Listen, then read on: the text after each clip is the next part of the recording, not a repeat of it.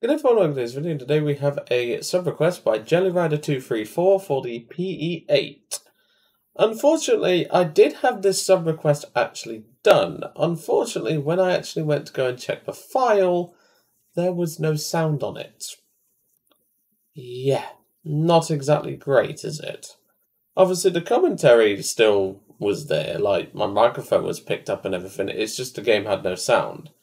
And it turned out it was because even though I had my headphones set in the game and everything and all that jazz so that the sound actually comes through my headphones, for some reason Windows decided, you know what, we're going to default it to your actual speakers that you use when you're not having your headset on 24/7. So that's why there was no sound. The game, well, it was recording the game, but it wasn't recording the sound because the sound wasn't set to the game, if that makes sense. So, yeah, that's just a fine example of how Windows is, but anyway. So the Pe-8, I have covered in a sub request before, about 2-3 years ago or something, and it's more of a meme plane, and obviously back then the guns actually did something. These days are a bit 50-50. The problem is with this plane is it's boring, and most of that is down to the way Gaijin just makes ARB stale these days. And there's a good reason for that. Bombers these days don't really have strategic targets, and it's more of the fact that it just doesn't give us anything to do other than just press spacebar, maybe kill a fighter that's on our tail if we don't die to it, of course. And yeah, it's really that sort of thing, to be honest. Now, of course, in the first sort of way I can describe that is we need more strategic targets, and the map that I got when I originally had the sub request done, which obviously I'm redoing now, was a map where we had half base health maps. In other words, you only need 2 500kg bombs to destroy it. And personally, I think adding more of those kinds of bases and adding more strategic targets with mission objectives would really benefit bombers, but well, I'll probably cover that in a discussion video at some point. Anywho, let's get in and let's get cracking. I did get one air kill in that match, and it was a guy who basically was above my entire team. He had an advantage. The only thing that was keeping up with him was the Kai 44, which he would have killed. And he decided to dive on me and complain that his guns didn't do anything, and was also like, bro, why didn't you just die? And I'm like, you decided to go from the best angle I can shoot you at in a Pe-8, and well, he didn't last long. Anywho, I'll see you all in the first match. And in typical fashion, 5 seconds after I say that, we get our first match. Oh, Gaijin. I mean, to be fair, the first match that I recorded, that had a 2-minute wait, so I guess Gaijin are some days being a bit lenient with the running gag, but you know, it's just something that they do.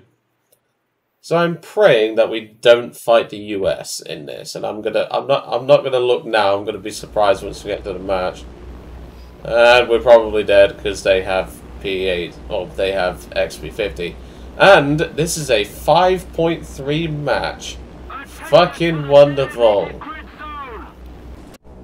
I really wanted to be in a 5-3 match with one of the biggest, most fragile, heavy bombers I've ever flown in my life. And the Tu-2 is going to base steal, because yes, that's another day that ends in Y. Honestly, this is why I don't really enjoy playing heavy bombers anymore, because of shit like this. I don't get paid enough for this crap. I mean, don't really get paid at all, but that's not the point.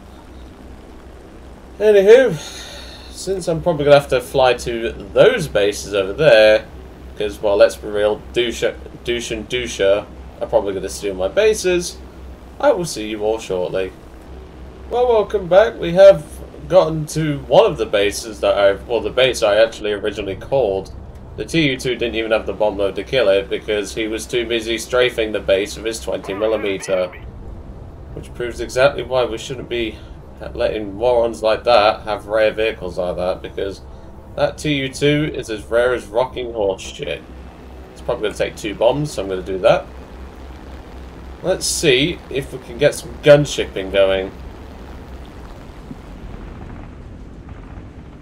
It's B-17G, so we're probably going to lose this.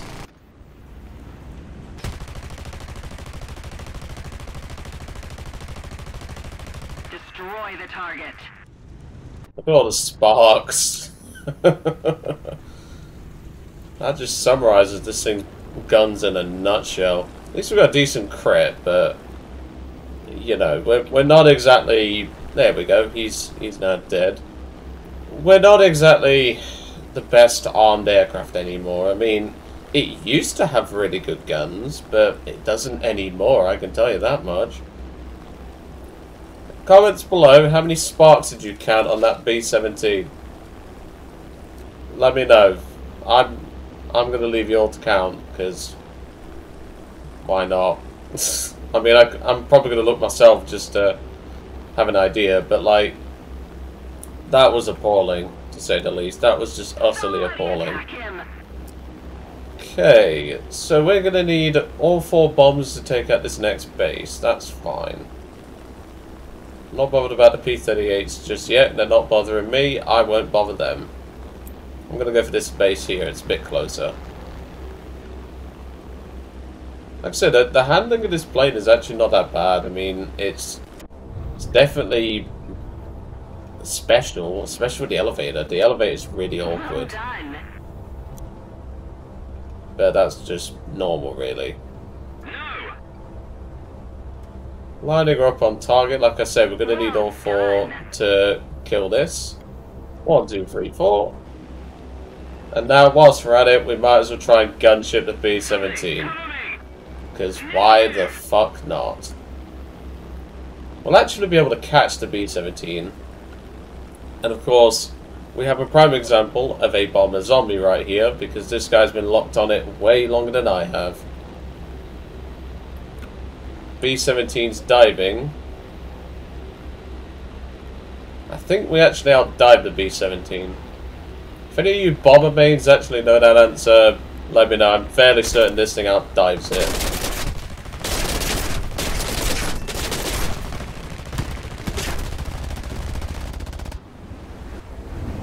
Yeah, that hurt.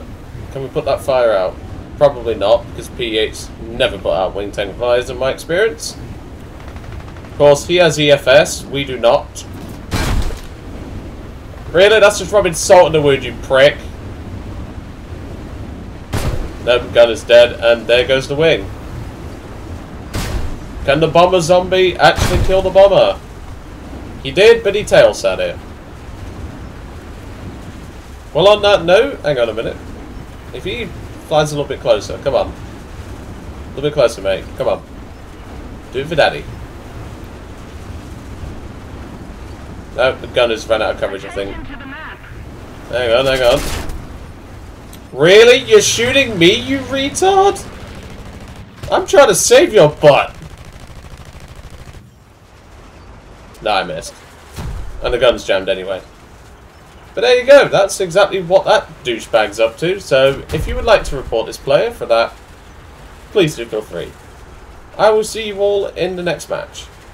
And welcome to match 2. I gotta love how, even though I was trying to save the Yak 3 from that P-51, I know he was already dead, but, you know, like, the Mustang wanted a kill assist. I was even trying to save him from that, and he decided, yes, I will shoot at the teammate that was helping me. Like, really? Shows what kind of a player he is. But yeah, as I said, if you want to report him, please do feel free. I'm not going to stop you, but it's your choice. I can't be bothered, because players like that are not worth my extra effort, is all I'll say. Okay. Looks like we're in a 5-0 match, which is fine by me. Like I was saying though, this plane is the prime example of its guns are entirely reliant on Gaijin. Yeah, sure, I'll call the other one, mate. But yeah, this vehicle is entirely reliant on the way Gaijin treats its guns. And as we saw, we got a shitload of sparks. Like, yeah, we set an engine fire. Whoop-de-doo, he has EFS, and he used it. It's just things like that just really hurt this plane. And obviously the lack of EFS, which wouldn't have helped with the fuel tank fire, but that's not my point. The lack of fire extinguishers just doesn't help this plane enough, and I'm fairly certain the M82 engine did have a fire extinguisher system. It's just things like that, really. Like, Gaijin just need to do more for this plane. It's not entertaining otherwise, and to be honest, it's quite boring to fly. Like, yeah, you can fly up to bombers and shoot them. Whoop-de-doo, every bomber can do that, technically speaking. I've gunshipped a PBM and killed it in a fucking B6N. Doesn't make it a good bomber interceptor, does it? So, you know, it's things like that, really. Anywho, I will see you once we get over there. Well, welcome back. The Wyvern and the Kai-67 have kindly farmed up their bases a little bit for me. So, given it took 0.47, I'm going to drop 2 bombs on this base and 2 on the Wyvern's base. And I think that should do it. We'll just have to see. So yeah, as I said, it's not really the plane's fault, like, that it's boring to fly. And, well, the guns are down to Gaijin. I can't really blame that either. But, like, it makes this plane just uninteresting and kind of boring. Like, why would I fly this over, let's say, a B-25, which has better coverage, better guns, sure it trades bomb load, but it gets EFS, so it's a bit more durable. And, like, why would I, let alone, play something that has 6 500kg bombs when I can just play a Tu-2S which has 4 and actually has decent guns? Can you see the problem? Like, it's not the plane's fault that Gaijin keeps screwing it over. I can't blame the plane for something that's out of its control, so to speak. Okay, the Kai-67 for some reason is tunnel visioned on the P-38 instead of the B-25, which I would rather shoot at if I was in his shoes. And he just did, so that's good. And look at the entire enemy team waiting for me. How wonderful.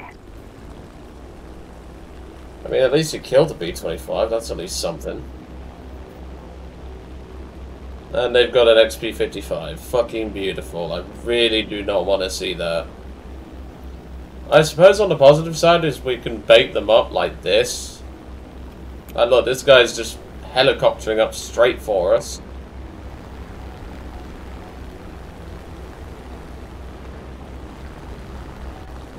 So let's see if we can get him with the guns.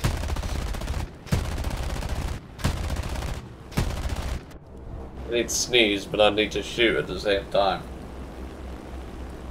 God, I love this time of year. I don't. Speaking of the devil. Yeah, I hate this time of year when it comes to pollen.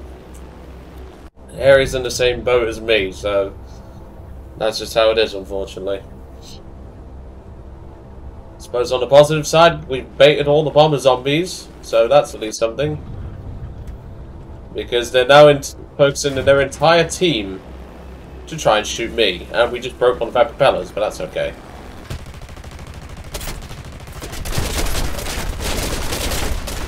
Look at how shit our guns are. We can't even kill a Mustang.